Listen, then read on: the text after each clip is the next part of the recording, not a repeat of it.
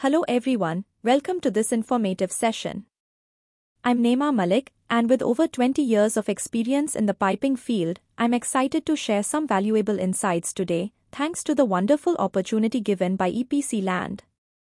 Today, we will be discussing an important topic in the maintenance of industrial piping systems, repair and maintenance strategies for corrosion under insulation, CUI.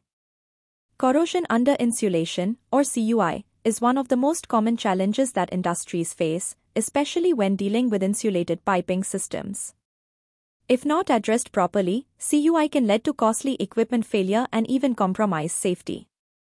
So, what should we do once CUI is detected? Let's go through some of the most effective repair and maintenance strategies. First and foremost, insulation replacement is key. Damaged insulation often acts as a breeding ground for moisture, which leads to corrosion. Removing this damaged insulation and replacing it with moisture-resistant alternatives can dramatically reduce the risk of future CUI. This simple step helps protect the equipment from further deterioration. Another important strategy is applying coatings and sealants. By applying a protective coating to the areas most vulnerable to corrosion, we can create a barrier that prevents moisture from seeping through. This protective layer is crucial in ensuring long-term durability and minimizing future repairs. For minor cases of CUI, localized repairs may be enough. This involves repairing the affected area directly by welding or patching. It's a cost-effective solution that works well for smaller sections of damage and can extend the life of the equipment without the need for large-scale intervention. However, if the damage is more severe, replacing damaged components becomes inevitable.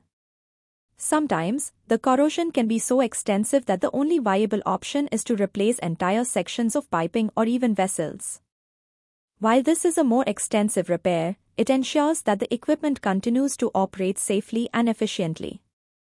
In summary, the key to tackling CUI is to identify it early and choose the appropriate repair strategy, whether it's replacing insulation, applying protective coatings, or conducting localized repairs. These strategies will help you protect your assets and avoid unexpected failures. Thank you for joining me today. I hope this session helped shed some light on how to manage CUI effectively. And a big thank you to EPC Land for allowing me to share this knowledge. If you are interested in learning more, don't forget to subscribe to the EPC Land YouTube channel for more valuable content.